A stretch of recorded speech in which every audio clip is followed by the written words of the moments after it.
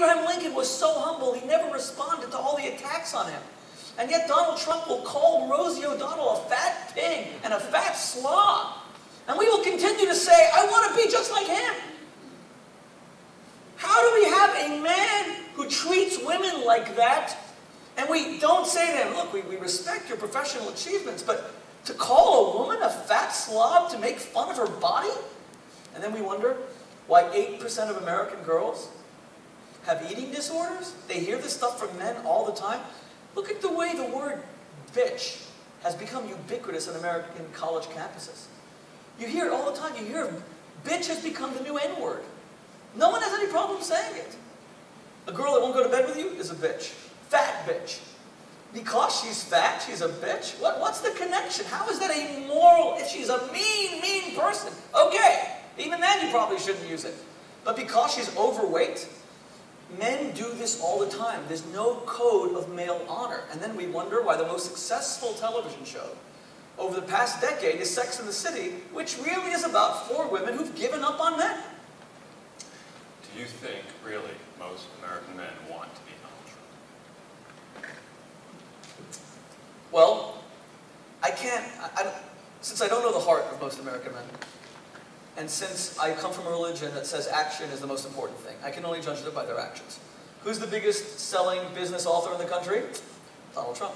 Who had 12, 13 million people watching his show, The Apprentice? Donald Trump. Who gets more ink than any other businessman in this country? Donald Trump. Yeah, I think they want to be Donald Trump.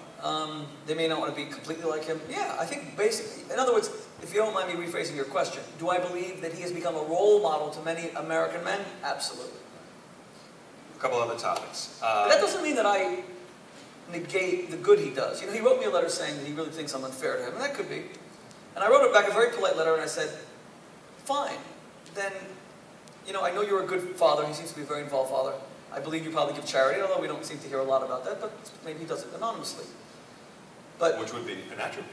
Definitely, definitely. Well, one of the few things he might do anonymously. Yeah, yeah.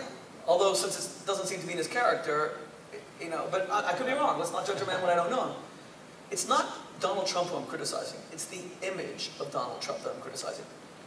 Look, I don't want to sound judgmental, but you don't think there's a little bit of a Donald Trump in me? Maybe not in making money, unfortunately I don't have any of that, but you don't think there's a little bit of me who also, I'm 41, you look at a young woman 20 and you say, ah, she's so pretty. It's just that before I go down the line of thinking that my wife isn't equally pretty, the woman who has stood by me for 20 years, that because she may have one line now, as both of us enter our 40s, that it's time to maybe move on. Can we stop that? Is there nothing inside us men that wants to reward a woman and see her beauty because of her devotion, because of her fidelity, because she's the mother of our kids? Is every guy in this country who makes a couple of bucks going to dump his wife and move to something younger? Are we never going to finally say this is wrong? Have we lost the ability to simply call something like that wrong? Because what woman would be dumb enough to make that kind of commitment to a man when it's no longer revered?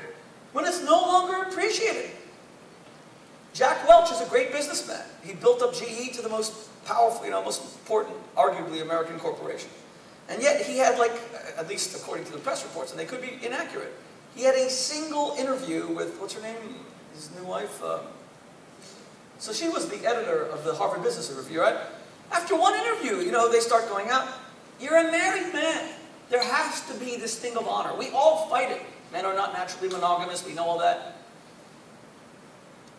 If I'm faithful to my wife, it's not only because I'm a married man, and because I'm a husband, and because I believe in God and I'm a rabbi. It's because I have a vision of who I want to be. I don't want to be a scumbag, I just don't. It wouldn't sit well with me. The joy, the pleasure of a sinful affair would never be worth the agony of knowing that I have become my worst nightmare. There has to be, we have to restore to our culture a sense of male honor. The honorable male. I like that. I appreciate that. It doesn't mean that the Bill Clintons in this world are failures. It means they're failures if they don't fight their nature. All I need to know is that he fights himself to be faithful to his wife. That's all I need to know. Even if he fails sometimes. I need to know that he knows it's wrong, he tells himself it's wrong, and he says to himself, I know I'm better than this. On page 140, you write something. The quote is, "Parents don't appreciate kids the way parents once did. We have tiny little families, so kids can't drain our financial resources." Especially the first line. It seems to me is just basically a bold pronouncement.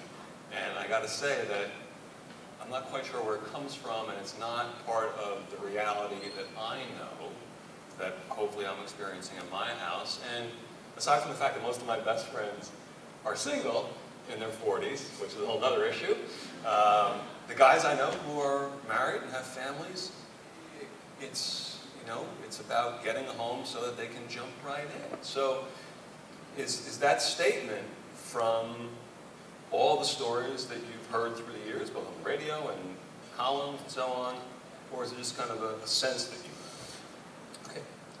First of all, without sounding patronizing, I can see you're a very good interviewer, because you honed in on all of the aspects of the book that really should be challenged, based on the fact that they really also try to challenge the mores of a secular culture. Meaning, in a secular culture, you have, 2 kids and 3 cats.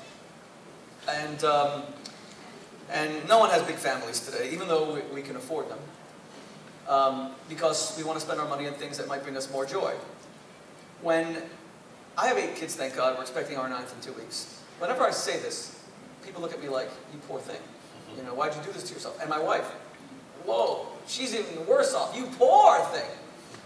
So when people say to me, why do you have so many kids? I always say, I don't know, it's just logical. They say, logical, it's crazy. Why is it logical? I said, look, all of us pursue things in life that give us pleasure and joy, right?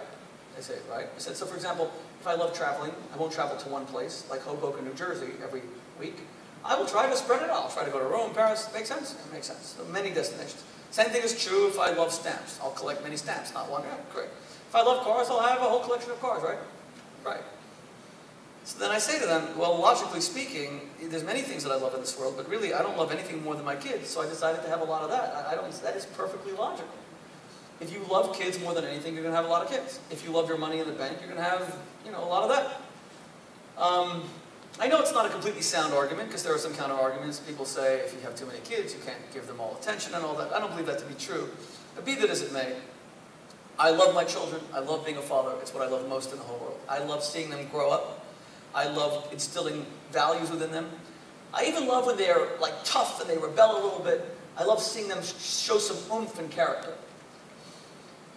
So why is it that we have such tiny families and it's becoming a crisis? First of all, the white population in America is slowly going to disappear. Not that I really care, because whiteness is utterly immaterial. It means nothing. But insofar as it is an indicator that the white people are the wealthiest in this country and they have the fewest children, black families are bigger, Latino families are bigger, minority families are bigger, the white population is not replenishing its numbers right now. That's why we're seeing, even in presidential demographics, that the black community and the Latino community is growing. By the way, the Jewish community, we're shrinking. Because we're white, and we're a bit more financially well off, and we don't appreciate kids anymore. The great challenge to the continuity of American Jewry is no longer intermarriage, it's the low birth rate. The death rate is, I think, 2.3 per family. We're having 1.7 per family. I love when statisticians give these numbers. You ever see someone who had like a 0.7 of a child? So the white population is disappearing in America. Our demographics are smaller and smaller. By the way, here's another interesting thing. According to the magazine The Week, the reason why there's this great rise of conservative politics in America is not only because of born-again Christians, it's because liberals have fewer children, far fewer children, and they marry much later. Now that's not to say one group is right, one group is wrong. It is to look at where our values are placed. It's a birth rate thing. It's incredible when you think about that. That the Republican Party has grown specifically because their constituents have a larger birth rate, which they do. Be that as it may. I saw another article in The Week which was fascinating that said that a third child in America is becoming a great statement of affluence. Because the article estimated that from birth to being grown up, it costs parents $250,000 to raise a child. So if you can afford it, that's a lot of money. Now the fact is, no children go completely hungry in America. I know we have issues of poverty. We have to, of course, deal with them and not pretend they don't exist. But thank God, by and large, people don't starve to death in our country. We can afford it, we just don't want it. So I need to conclude based on all that, but why are we doing this?